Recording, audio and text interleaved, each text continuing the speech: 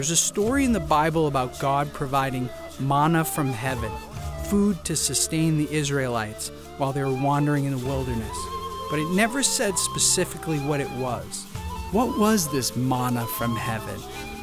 When I asked that question, I had no idea how much my life was about to change.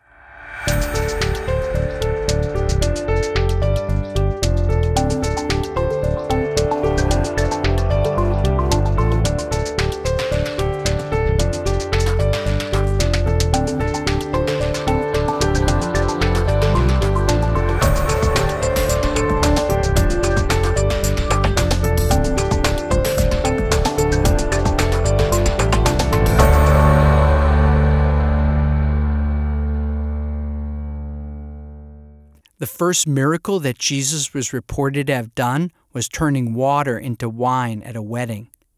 The story goes that they ran out of wine, and Jesus put a portion of the manna into the water that they boiled as tea. He told the waiters to pass it out as wine. So I call up Deepak, and I said, Deepak, I got to talk to you. I just found some stuff in the Bible that's not making any sense. I think I found some psychedelics in there. I think there's meditation. Like, what do you think? And he's quiet on the phone. And I was like, Deepak, are you there? And he's like, yeah. He said, where'd you find this exactly? Like, send me what you're talking to me about. What do you want to do, Deepak? What should we do about this? You want to write something up? And Deepak was like, this is too important. He's like, why don't we have a conversation about this? Could part of the religious experience have to do with plant sacraments? In Deepak's tradition, the mystery plant soma was used to bring people to communion with God.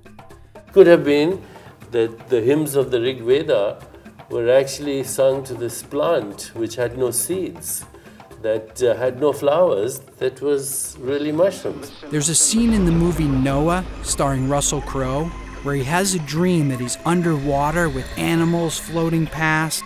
He wakes up knowing that God wants him to do something, but he doesn't know what. He goes and sits with the wise man in the cave, played by Anthony Hopkins, who gives him some psychedelic tea. He drinks it and has a detailed vision of exactly what God wants him to do. First of all, that's a possibility. Yep. Secondly, why does our brain have receptors to these things? Well, because we are part of the same nature. You know, we're not separate from nature. Science is based on a subject-object split, on a separation that is artificial, me and the universe, when in fact I'm also part of the universe. So the same electrical storms that create thunder and lightning in the sky create synaptic firings in my brain, which creates thought. We are part of a wholeness. And what the religious experience is to experience that wholeness. What is enlightenment but being one with the source? So whilst they gave people what I wouldn't even call altered state of consciousness, I wouldn't call them hallucinations. They help people break out of the everyday hallucination of separation and to the reality of truth. And whether they did it through wine or manna or soma, who cares? It doesn't even make any sense. How could these ancient plants that connect you to God be somehow taken out? Could these plants be the ancient wisdom that we need for our modern problems? What we call today everyday reality, which we take for normal, okay? There's war, there's terrorism, there's global warming, there's social injustice. 50% of the world lives on less than $2 a day. The environment is totally screwed up. And we say this is normal. Yeah. It's psychotic, right? And it's psychotic because we have created it. What do you think it would take to break through that boundary at this point? I mean, here we are in this 21st century. Let's have a party. We'll bring everybody down to Peru and enlighten them. Yeah, and put some in the pot and let's drink it. Amen. Amen. Did Deepak Chopra just tell me to go down to Peru and drink ayahuasca tea, one of the most powerful psychedelics known to man? Still dazed by what Deepak had recommended, I bumped into our friend Gerry, who had generously loaned us his beach house for the interview. I was curious what he thought about what Deepak said.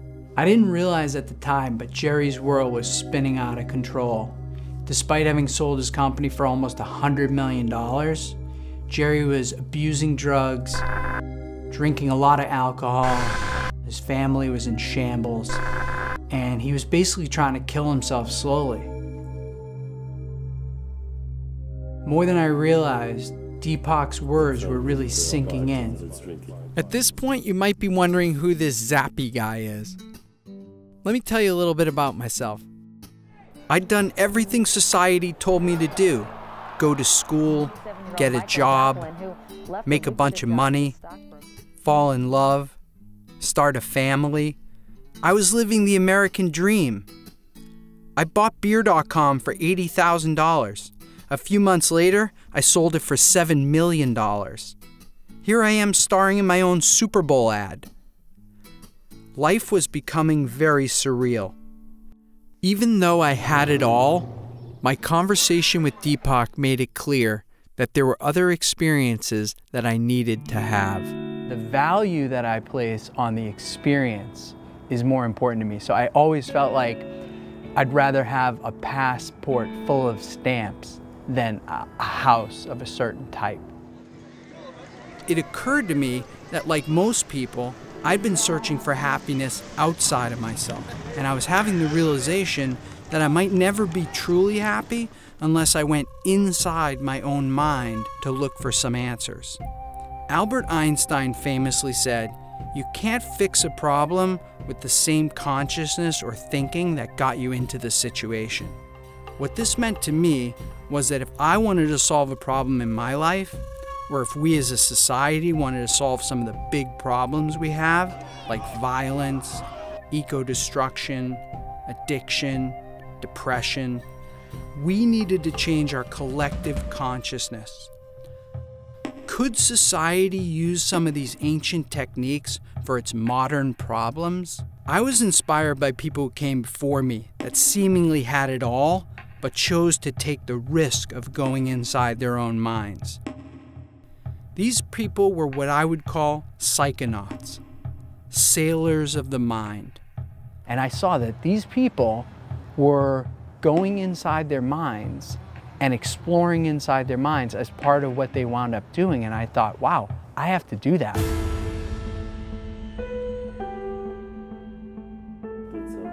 Put some in the pot and drink it.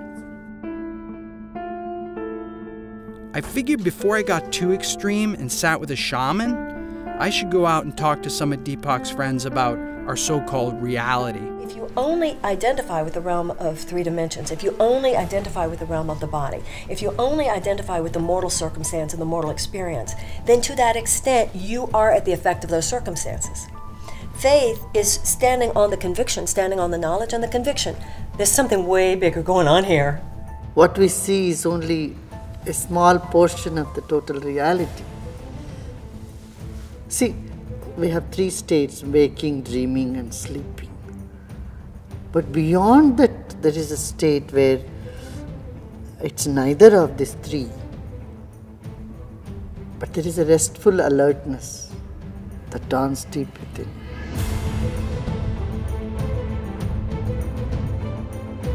There's nowhere where we escape from being energy, so we're always energy. What we see as it looks physical material is actually the reflection of light, photons of light that hit our energy and bounce back. So we're reflecting light, but we're reflecting it as a force field, a tornado of energy.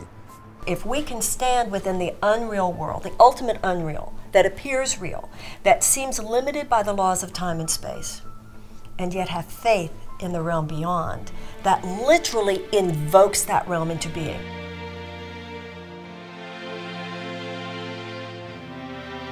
It seemed like what everyone was saying is reality's just a concept. I needed to have the direct experience of going inside. Could ancient wisdom have included plants and meditation? I was excited to learn that a lot of celebrities, people like Jerry Seinfeld, Martin Scorsese, were doing this meditation for a long time. And recently, people like Oprah Winfrey and Dr. Oz and Katy Perry had taken up the meditation, and it seemed to be making them even more creative. I wanted to see if some of this ancient wisdom could help me to tap into my creativity. In the 1960s, a funny little man named Maharishi Mahesh Yogi came out of the Himalayas to the United States, and he wound up teaching his transcendental meditation technique to the Beatles, and the rest is history. Today, there are more than 7 million people worldwide doing transcendental meditation. What I like about the TM technique is that there's no dogma attached to it. It's really just a simple technique of silently repeating a mantra to yourself, which causes you to transcend into your quieted mind, to subtler and subtler states of consciousness, until a point that you reach a place called universal consciousness, an endless field of energy that connects all of us, where all knowledge is contained and where everything is manifested from. When the Maharishi passed away in 2007, he put John Hagelin in charge. As a quantum physicist and a meditator, he had successfully used quantum theory to support Maharishi's model of creative intelligence being at the center of all creation. Waking consciousness is all about being aware of something, this, that, this concept, that person. Transcending is leaving all of that behind to isolate and experience the self itself. It's blissful. It's not the end of the story. 10, 20 minutes of that is enough. The idea is to come back into activity and increasingly integrate and stabilize the experience of inner reality, inner silence, along with outer reality. And that's when life really gets to be interesting and fun.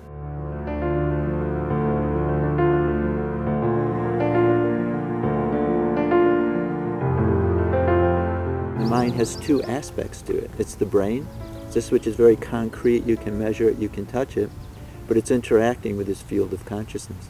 And what they come together is our individual self, our individual personality. And that's what most people think they are.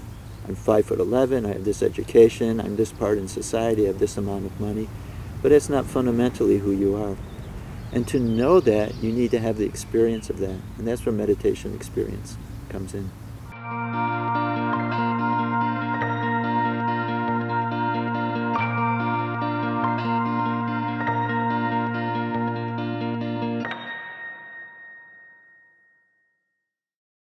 It was found that square root of 1% in some cities here and there, and it does create positivity in the atmosphere, in the tendencies of the people. What excited me about this was that if we wanted to change global consciousness, we only needed a critical mass of people tapped in. When I found in the Bible verses that said, "Be still and know that I'm God, the kingdom of heaven is within," that's what the meditators are saying. It's so obvious, it's right there. The Bible is saying, meditate. These days, religious affiliation is shrinking.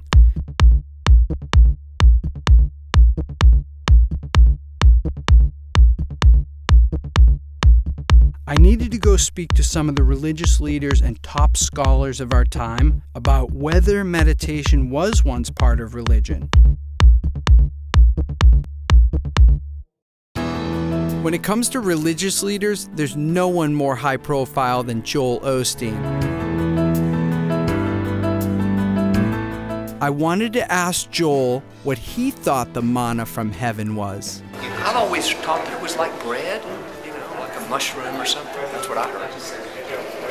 That's what I heard. Yeah. I'd like it if it was mushroom. It could sustain them and...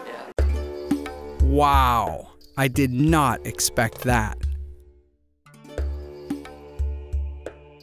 Bible descriptions from Moses and Jesus sound more like mushrooms than bread. In fact, every other miracle that Jesus is reported to have done was after they drank the mushroom tea. St. Mark's Basilica in Venice, Italy. Here's all the disciples, here's Jesus, and giant mushrooms behind him. Oh, very cool, yeah. So, got Jesus over here with these giant mushrooms behind him, planted. Jesus with the giant mushrooms behind him.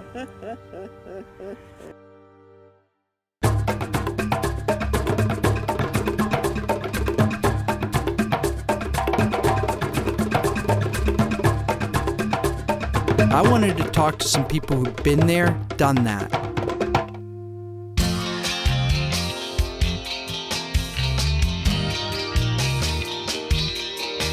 I've probably had as much psychedelics as anyone alive. When you fall away for a minute, something happens. That's actually the beginning. And now you have to relearn the world just like you were a baby. What I found makes ayahuasca very special, number one, is it's the only mind-altering substance that needs more than one substance. And the other fact that's interesting is that both of these substances, the MAO, which is harmaline or tetrahydroharmalol, or the DMT, both of these substances are produced in every mammalian nervous system. So there are substances that our body produces. Filmmaker Foster Gamble's documentary Thrive shattered many of the myths that we've been presented by regular society that keep us slaves to our so-called reality. So it seems to be a natural inclination to alter our consciousness somewhat. And I think one of the reasons for that is when we alter our consciousness, we can see our daily consciousness in a new way. And it shifts, tends to raise and expand our daily consciousness. And to me, that's the point. And if we can use substances, whether it's broccoli or ayahuasca or C-sharp major, to give us a glimpse of what's possible for human beings, and specifically, what's next for me? What am I ready for? When my consciousness separated from my body, it changed the paradigm entirely. I realized, aha, there's something more than this meat vehicle that we have. And that one realization set me off writing all night furiously until the dawn, and it just reevaluated my whole philosophy. And from that point on, I've been on a journey of experiential spirituality, finding the answers myself, and the plants have been the greatest teachers in that quest. Many times there's a huge benefit with one experience because it really gets to the core of what's been happening. So it's almost like 10 years of therapy in 7 hours. Kundalini yoga icon Gurmukh teaches many celebrities how to journey inside using the Kundalini technique. She had her own experience with mind-altering energies. I do not regret anything I've ever done. People say, I did drugs. I say, well, so what? It got you here. Forget it.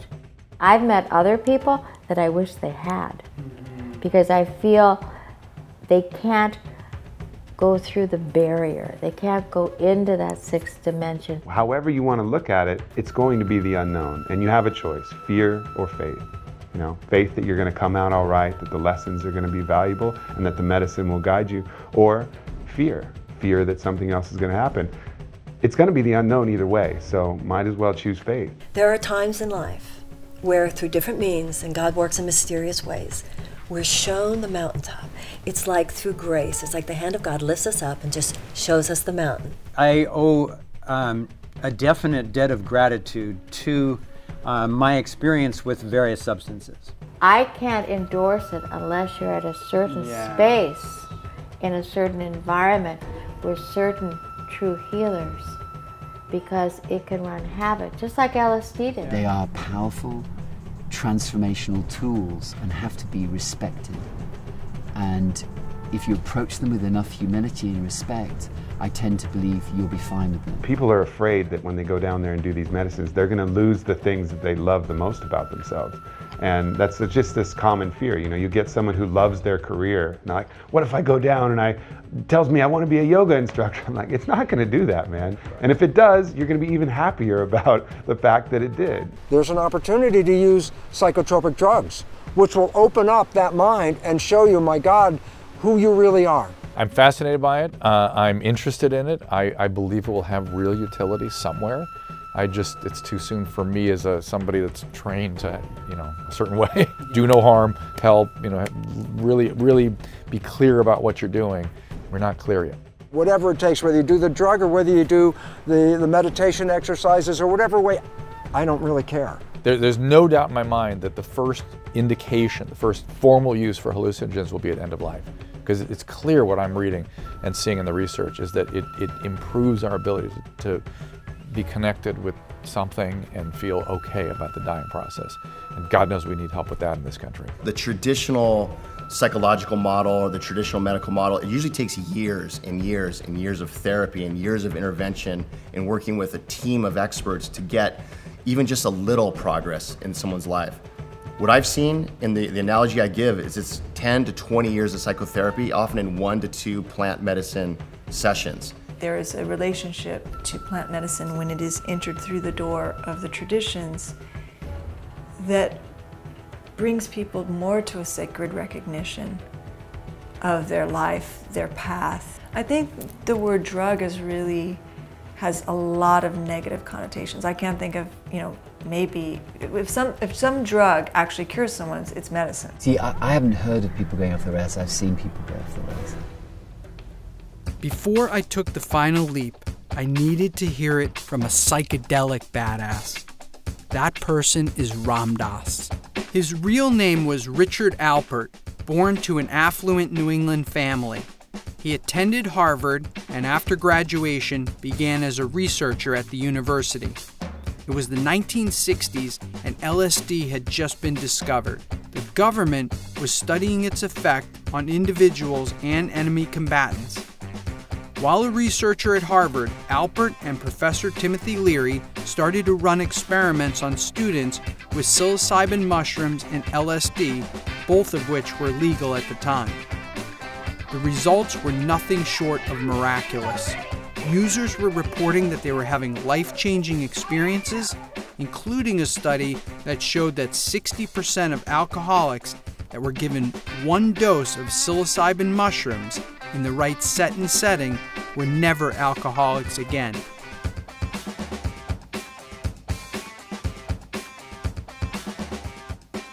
How could everybody not know about this?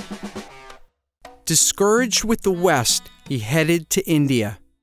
His guru named him Ram Dass, and when he came back to the United States and published his book, Be Here Now, he was followed around by massive groups of young people. If anybody has the right intent to want to go to their own spiritual insides, the psychedelics are wonderful for them. Wonderful. Would you recommend that somebody Yes. looking? Yes. So seekers should go find a shaman. Sure. And go down and... Sure. That was it. I was going to gather up a group of friends who wanted to take the risk and go as deep into our minds as humanly possible.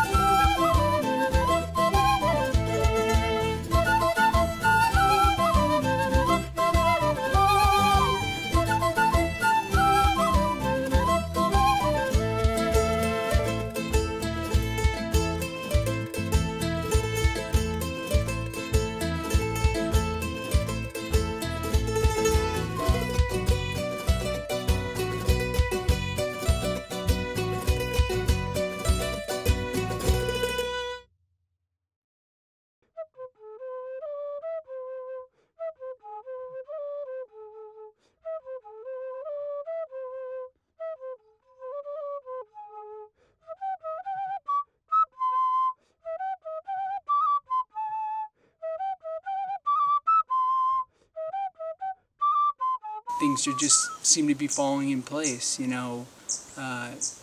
feels like it's guided. It feels like it's meant to be. So for me, I'm just letting it go. I just assume every miracle that is going to happen is about to happen, and I should just kind of enjoy it and let it happen. I have chosen to work with the Mesa, which is medicine bundle, meditations, rituals, counseling, and working with ancestral medicines such as Huachuma or San Pedro, which are ancestral medicines that have been used for over 5,000 years in the Andes of Peru by pre-Incan cultures who were masters of accessing dimensions of consciousness that are so deep that we often don't access. I feel like it doesn't matter where in the world you go, it's like you'll always find, your kind. And when it comes to spirituality, I I respect anything that, or anyone who kind of walks respecting the planet, loving nature, and opening their heart to, you know, the universe and love itself. As long as that's the main priority behind your religion or your, you know, ceremonial, spiritual belief, then, you know, I'm down with you. I've got a few intents. Some are very personal, which I'm going to try and bring back to my family and loved ones. And try and take some of that knowledge or the glimpse of the other dimensions that are out there, which I've been trying to do kind of in artificial ways. I mean, sometimes with my artwork and my creativity, but in other ways with less natural things. And sometimes that's an anesthetic for pain or just your day-to-day life that gets you down. But yeah, this is something that's been calling me for a while to come and do this, but it hasn't been the right moment in my life, and so it all seemed to just fall into place naturally. I'm here to have sort of like a rebirth, to, you know, tap into a place that I guess I've never gone. So I don't know where that is. I don't know what that is, but hopefully it's a good thing, and I'll be able to get through it. When you drink the medicine, 50% of the medicine's responsibility is to do all the healing, all the cleansing, all the awakening, all the clearing, all the harmonizing that it needs to do. But the other 50% of taking it further, of taking it deeper, is always yours. Part of my work in this is to make the most gentle transition possible from being very sleepy to being fully awake. Really looking forward to tapping into some of those guys' stuff upstairs.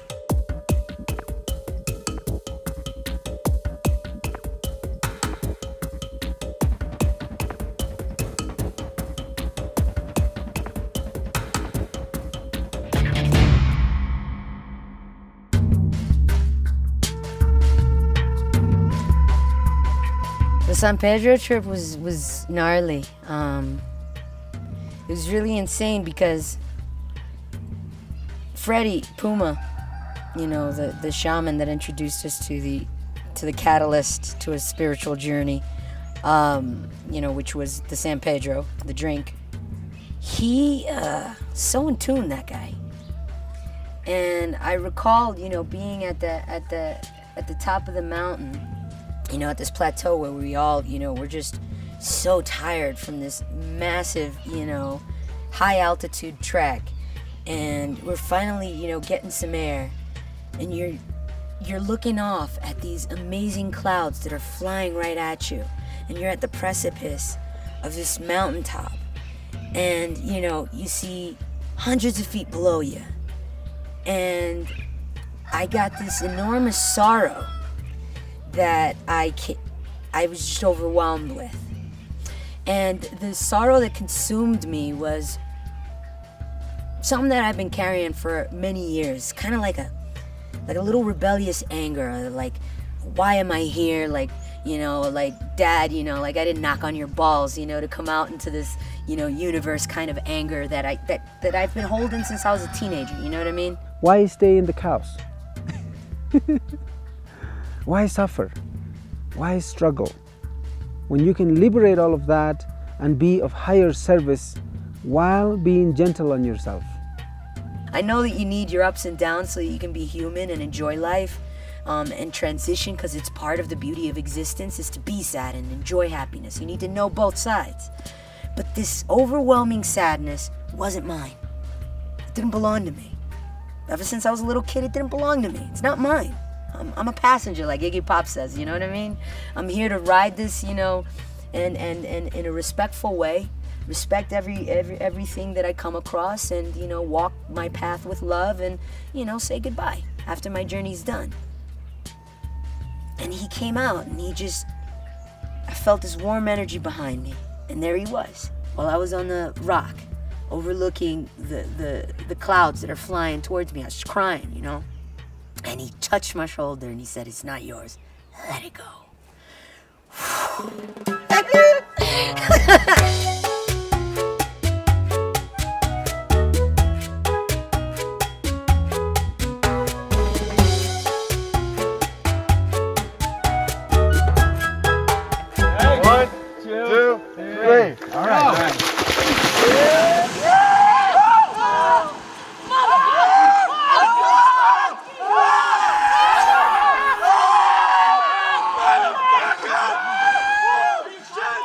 if my trip ended today, I've had, you know, 20 years of heavy pain lifted off of my shoulders, and I'd be a happy camper without doing the ayahuasca. So you know, I'm feeling really, really, really, really light on my feet, happy, appreciative, and receptive. Very feminine, you know? I'm such a tomboy. It's kind of about time I step into my femininity. My full intent coming down here, my macro intent, was to try to share with everybody in the world, for that matter, the fact that there's different ways to see reality, and that we sort of in this moment of chaos need to take a step back, everybody, and you know, just try to see things a little differently. The only way that you're supposed to fulfill your role is by being yourself. That is the heightened you. You attract more love and you attract more energy. One of my intents and one of the things I asked for was to face my fears. And I realized that, no, I don't need to face my fears. My fears are not going to go away. First, I have to accept myself with my fears. Each person have a pattern. And that pattern is 50% woven by the person and 50% by the divine. Ayahuasca is capable of changing that whole pattern. From being one person one day, the next day you're completely another person. I'm open to light and love and just good vibes, and anything that isn't on that vibration or frequency, I'm just like, I don't even see you, you don't exist. So that's how I'm walking into this ayahuasca trip. I'm just in a very receptive place. I just, you know, I know what I'm about, I know what I stand for, and I know what I resonate with, and, you know, I just hope to walk that path, and, you know, whoever's walking along that path, you know, I hope to meet you, and we can join hands and, you know, take this trip together, you know.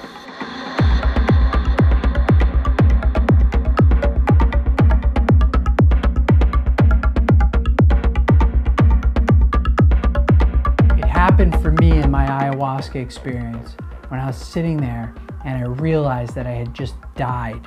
As I was looking at death and experiencing death, I saw how dynamic it was and how much was going on. And I realized that I never needed to fear death again. It was totally liberating. And as I spent time in this ayahuasca experience, I realized that I was sitting in a place where I could ask any question. I could go into the future, I could go into the past, whatever I wanted to know. So I'm going to ask a big question.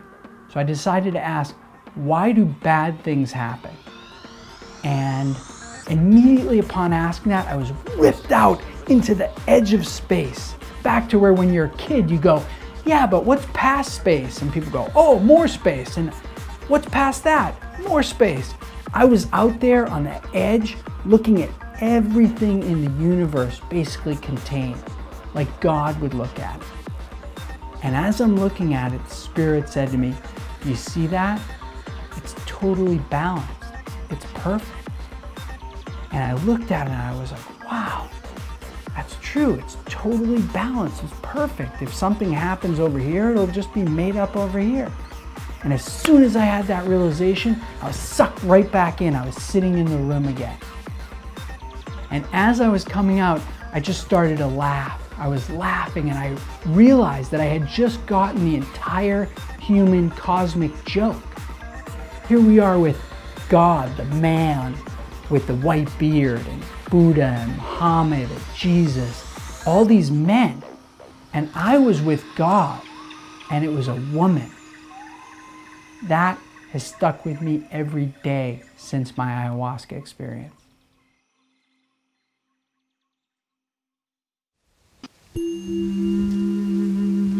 Well, for me, ingesting the medicine was a destruction of everything I've ever known, everything I've ever believed in, everything I ever thought was true. I tried to reason it for a while, the 2 days after. Try to reason the idea that it's a hallucinogenic drug, Michelle. It just, you know, it takes things from your subconscious and projects them. You know, there's absolutely no way that there's any truth in what you envisioned.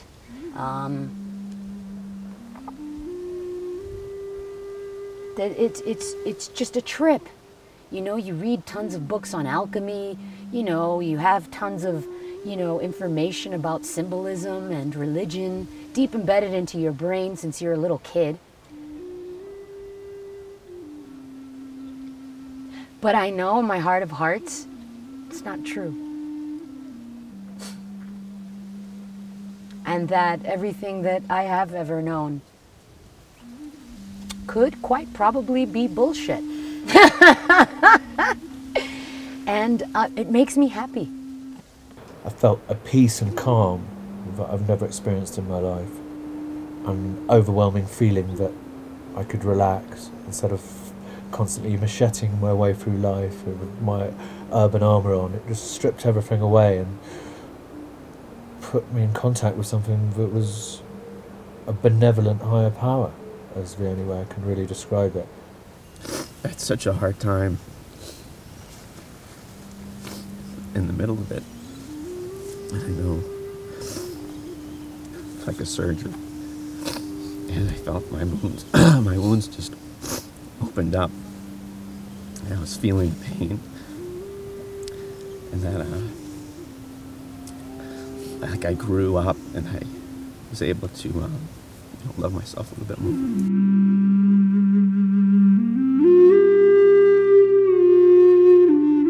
Once I got through that hard part, or the part that I needed to get out, it was just definitely the best life-changing experience that I've ever been through. When people access these medicines, they need to access with full love, with full willpower. Otherwise, they need to find other ways. People will transcend anyways. Now is the time. And these medicines are major assistants, major helpers, major masters, you know, assisting this process of transition for humanity from one level of consciousness to a higher level of consciousness. I've lost a lot of anger, a lot of hatred, and a lot of, you know what, if you're an asshole, be an asshole. It's your fate. You know what I mean? Like, I'm easy now. Like, I'm not angry anymore at all the mean people in the world, you know? Because I accept that they're part of it, and it's all good, you know what I mean? It's not my walk, but, you know, do your thing, and I respect your path. But don't come near me with your evil energy, because I'll knock you the fuck out.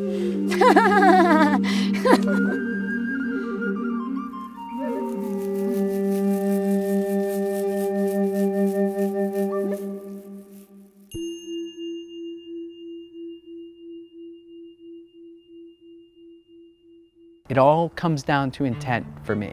If your intent is right, it's going to work, it's going to be better than you thought, and you're going to have a lot less chaos. It seemed to me that nature recognizes that people are highly stressed and that people need healing medicines for the problems of addiction and depression.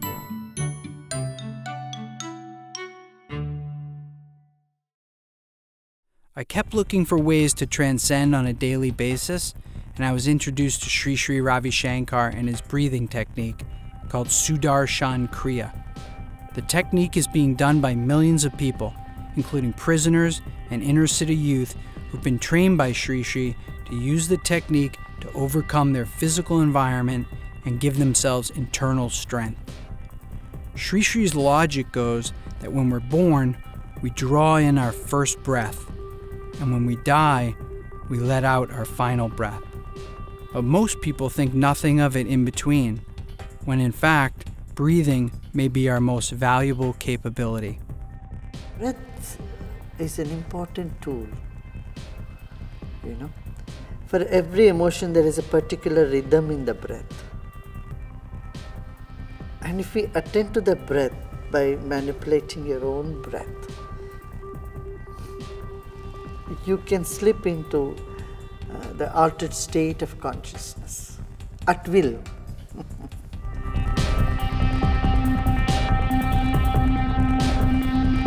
I learned the Kriya breathing, which blew my mind. The fact that I was able to put myself into a psychedelic state with just my breath. Lightning bolts were shooting out of my hands and feet. Time stood still.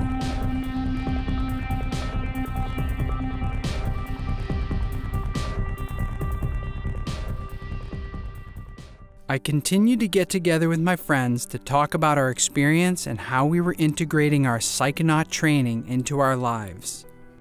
There's a whole group of scientists, very few, but enough, who are saying maybe brain doesn't produce consciousness, maybe brain filters consciousness. You're saying we're transmitters? You're transmitters. Cool. And what you're transmitters of is that infinite potential that you spoke of, that field of possibilities. And so when you start to break down the boundaries, then all that's left is the infinite. So the boundaries are like your prejudices, things They're all that you know that you've concept, accumulated throughout life that you either repel or are attracted to? Yeah, every boundary is a conceptual boundary in consciousness. This is an Earth rover. This gives me an opportunity to come to this planet, step into this suit, have these life experiences, be creative, and marvel at this planet that we come to. And it's so funny because A, I started this whole thing not spiritual. B, once I saw the nature of the cell membrane, the self-receptors, I said, oh my God, instantaneously I had to recognize if you buy the science, then it's not is there or is there not, there's a spirit. So it really helped me to bring my scientific mind and my kind of spiritual experience together and realize they're not different at all. We're just discovering through all these pathways how all of that is one. After I started to really journey with the plants was when things sort of changed. When that older boyfriend of mine, I was like 24 at the time, and he told me I was an idiot. And he said, you're very passionate, but you have nothing to back up how you feel about the world. You don't read, you don't have, you read one book and you can get 20 years worth of research in one book. And he kind of like opened up my mind to do research and to fill my mind. Now, when I see the world, I do a psychedelic, I think metaphorically, I think on so many different layers, and of course I enjoy the moment too. I can chase sensations like any of them. I love to feel good and have fun and interact with people, but information is so beautiful. And if we could just tap into the reservoirs or fountains of the people before us, you never know where it could take you. When I lost Paul, I was like, I went through about a year of just being like an animal. Like, what could I do physically to just get my mind off of existentialism, get my mind off of how transient life is and how we just come here and could disappear at any moment. How could I get my mind off of that? So I was just summer, crazy, nuts, berserko. Like I did everything I could possibly do to hide from myself. And I'll tell you that my ayahuasca trip made me sad that he left me here. It wasn't a sadness that he's gone, it was more like a jealousy that he's there first. That's fucked up, but yeah.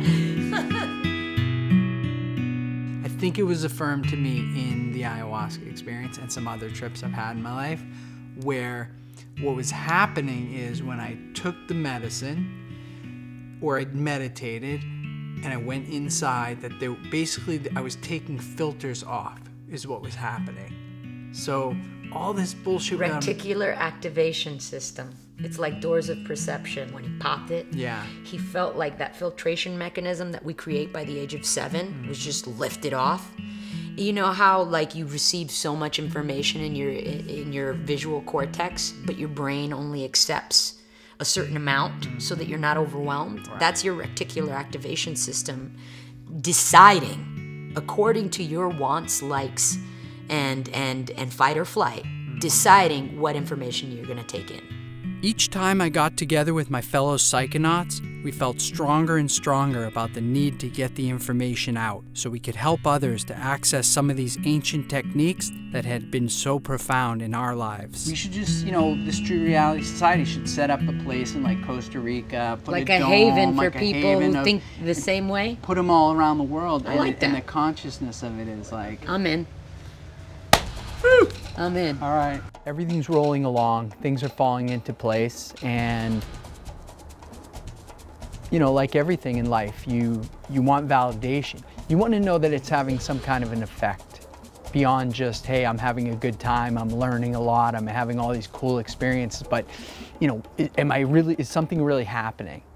And I was looking for some kind of sign that, you know, it was making a difference, because I couldn't see what the difference was, and other than my own friends and people around me. So I was kind of thinking, God, give me a sign here that, you know, this is making a difference, that there's something to it.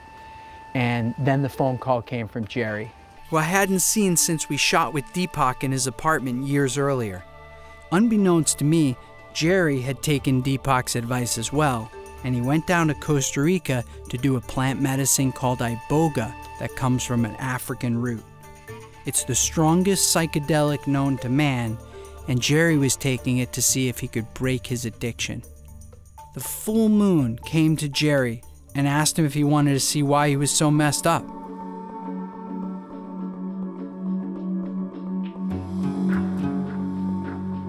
You know, because of my life, I had like addiction issues, tons of women issues, ego issues out the gazoo, smoking, drinking, you name it, I was a fan, right? So I said, what's wrong with me? And so what happened then is that my body went to a house that I hadn't seen in 48 years. It was my grandfather's house in Scranton, Pennsylvania. And at the front of the house, like 3-year-old me is going like this to me. He's like waving me in. And I'm looking at the floor, and there was, as a kid, I knocked over cranberry juice or grape juice, and it hit the wall, and that stain was on the wall. This is how perfect detail. And then next thing you know, the kid opened the door and like went like this to me, like, go look at it. And my grandfather was sexually molesting me, and I was 3. The moon told Gerry to go see his dead grandfather and have him explain why he'd done it and give him an apology. Gerry went to see his grandfather, who denied it ever happened and sent him away. She told him to get his father to help him to get an apology from his grandfather. And he said that he was sorry, and I told him I forgave him. And even though he wouldn't do anything for me. And then the guy, the shaman, goes, hey, go to the moon. So I went to the moon, back to the moon, and I said, Mrs. Moon, what can you do for me? And she said, open your chest. And I went like this, and my heart was in there. And the moon took my heart out and washed it. And I said, what? The shaman saying, what is she doing? I said, she's washing it like this, like, because she has hands, right? Crazy, but truth. She's washing it. And he said, I said, what should I do with it? You know, to the shaman. He said, have her put it in your left hand. I said, Mrs. Moon, would you put it in my left hand? And she put it in my left hand. And he goes, I said, what do you want me to do with it? He goes, put it in your chest. And I went to put it in my chest, and it got here, and it was black again. So it only stayed pink for like, I don't know, 5 seconds. And I said, I'm not putting this thing in me because it's shit. You know, it's terrible. And he said, ask her for a new one. So I said, Mrs. Moon, could I please have a new heart? You know, and she said, yeah. And then she gave me this new heart. And then I put it, I said, what do you want me to do with it? She said, put it in your left hand, put it in your chest. And then the next day, I was a different guy. He hasn't touched drugs since, and he's able to have a drink socially without needing to get drunk. He's reunited with his family, and for the first time, he's in a real relationship. The first time I was invited to do plant medicine, I thought the person was crazy. I was like, you're gonna take a drug to get spiritual? I don't think so. And I wanted nothing to do with it, and it freaked me out. You know, my mom's a meth addict and I was a meditator. And finally, this woman who's like just a love in my life invites me to go, and I couldn't say no. So I went, and that night, she told me, set some intentions of what you want to see. And I said, okay, I want to see why I keep attracting the same psycho guy over and over and over with a different face, sucking the light out of me. And the second thing that I wanted to see was, what was I here to do? And so that night was just one of the most amazing nights of my life.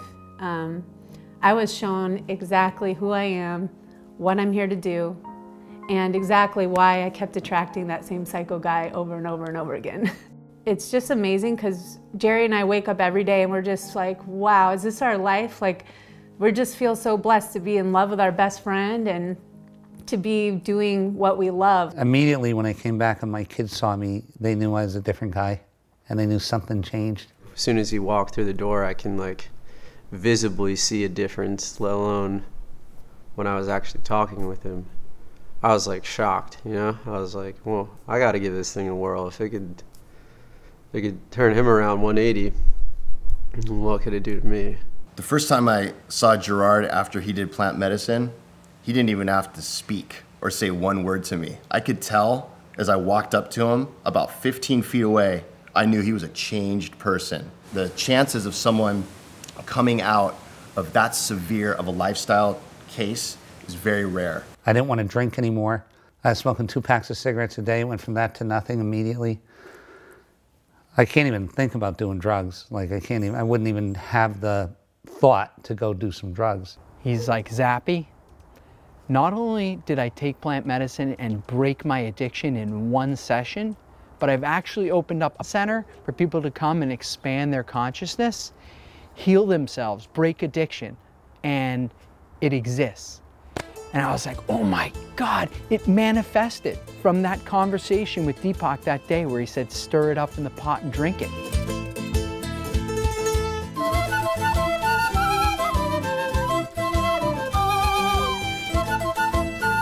The moon told me, and this sounds so ridiculously crazy, but told me to go buy a center and to make it a plant-based center. Told me what building to buy, told me what to pay for it, told me how to treat my girlfriend, told me how to treat my children, told me that everything would be okay. His place is called Rythmia. And where is it? Should set up a place in like Costa Rica. This was the miracle I needed. This place had manifested out of that single conversation and the desire to help people break the wiring. The first ever clinic where people can go to expand their consciousness and heal themselves. While you're at Rythmia, you can receive counseling and spiritual development, including a program developed specifically for Rythmia by Reverend Michael Beckwith called The Answer Is You. It's a consciousness expanding program that allows people to, 1, take 100% responsibility for their own life, come out of the shame and blame game, blaming others. 2, it moves you through a period of forgiving yourself and forgiving all others so that you can be clean inside. 3, you begin to embrace the vibration of intentionality, having an intention or a direction of how you want your life to be. You have to choose this. If we don't choose it, then the undertow of the human society is choosing for you. Going to a place like, you know, what's being created at Rythmia is a place where you can literally just come back to life's rhythm. You know, the miracle that you're going to get is that you're going to get the real truth. And the truth is that we are all of us connected from the same thing. And that love is the thing that holds us all together. And when you get to that truth, that's the whole thing that you've been running from your whole life, is that one truth. And then you come and you come to a place like this and you get to see that that's the truth. Then there's the miracle. And then you can walk away and go, you know what? You know, I lost everything this weekend or this week, but I gained my life. And what more could you ask for in a vacation?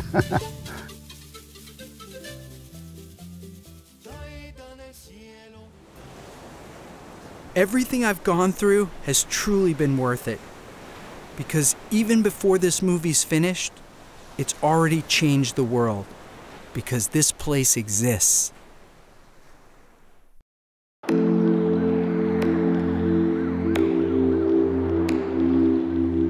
Every act that comes from purpose is supported by nature and has the potential to change things in ways you could have never dreamed of.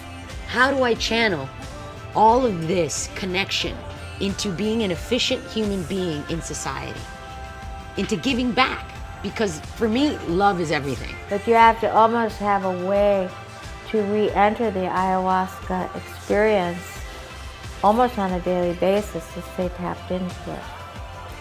And that has to be through meditation and through something that will deliver you back there, if only for a moment.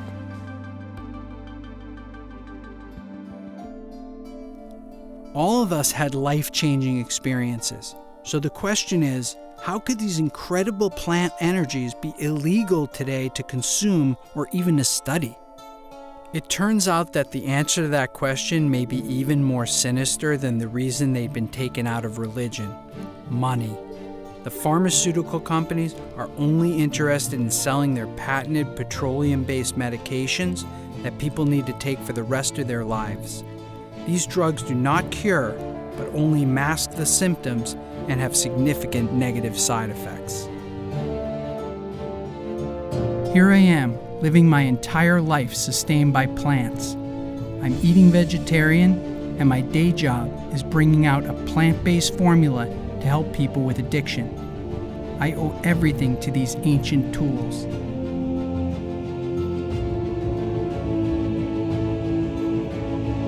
Plant medicine, meditation, breathing. These are some of the tools that were once part of the religious tradition. It's time to bring them back.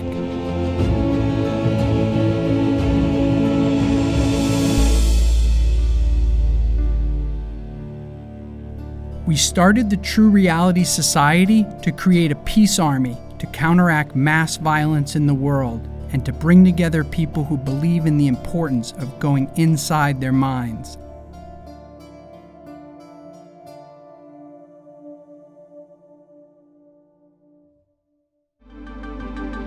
When the sun comes up, I know I've lost it.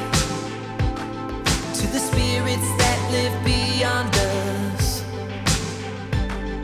But every time I sleep, I'm back in your arms and we've just begun.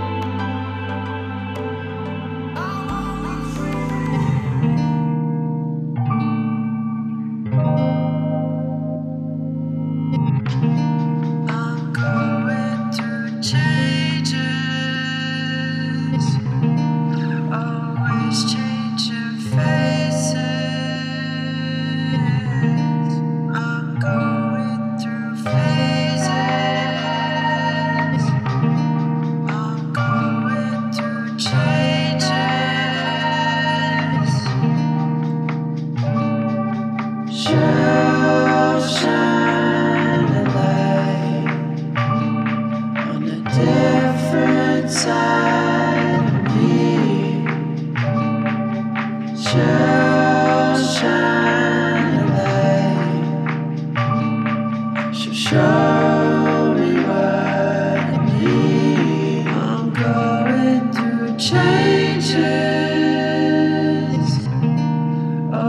is changing faces. I'm going through phases. I'm going through changes.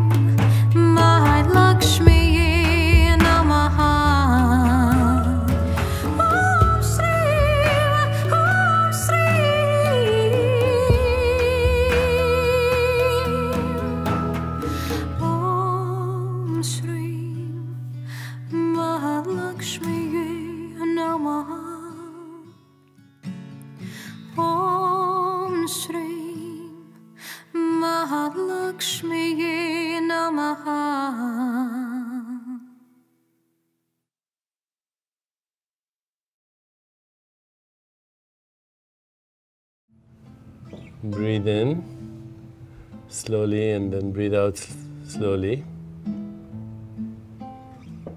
On the in-breath, perhaps having the thought peace. And on the out-breath, the thought joy, peace. On the in-breath and joy on the out-breath.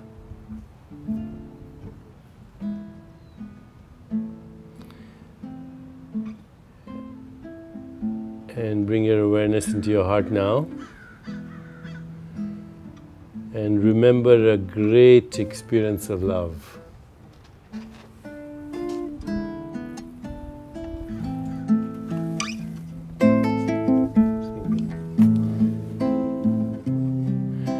Remember a great experience of compassion.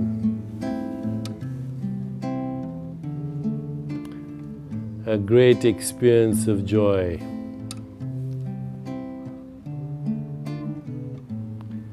A great experience of equanimity, the peace that passes understanding. And now bring your awareness back into your whole body and allow the boundaries of your body to slowly dissolve and merge with your surroundings. Recognize that every boundary is conceptual. There's no boundary. There are no national boundaries, there are no tribal boundaries, no ethnic boundaries, no racial boundaries, no religious boundaries. They're all imagination. And they have limited our potential. We are the stars, and we are the sky, and we are the moon, and we are the galaxies. We are the cosmic horizon, we are the Big Bang, we are the laws of nature, we are Planck scale space-time geometry where everything dissolves into all possibilities, where Platonic values like truth, goodness, beauty, harmony, evolution are embedded as the essential raw material of the universe, where there is mathematical truth but also musical truth, where there is the poetry of the universe and the dance of the universe, and we are that dance. The Sufi poet Rumi says, look at these worlds spinning out of nothingness, this is within your power. We come spinning out of nothingness, scattering stars like dust. Out beyond all ideas of right doing and wrong doing, there's a field. I'll meet you there. So remember the field that you went to. It was beyond right doing and wrong doing. It was the field from where we come and which we long for. I'll let Roberto finish his Peruvian shamanic song.